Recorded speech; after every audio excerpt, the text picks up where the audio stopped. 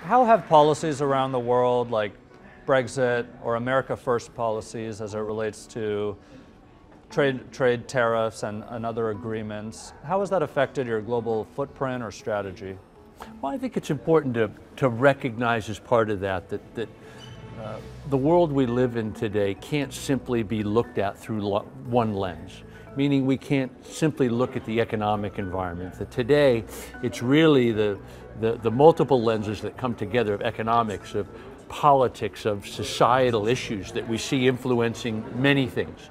So as you use the terms protectionism, and why that's occurring, and whether that comes in the form of Brexit, or whether that manifests itself in terms of trade wars or tariffs, we're seeing more and more of that.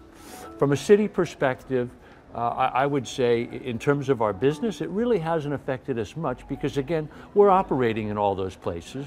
And as they change trade policy, as they change employment policy, Citi's there on the ground with them partnering, and in many ways best positioned as trade routes realign, as immigration policies and labor markets change, as investment needs shift from one jurisdiction to another. We've got the flexibility to be with them wherever they go. Might you, for example, decrease your footprint in the UK if Brexit were to continue and go through?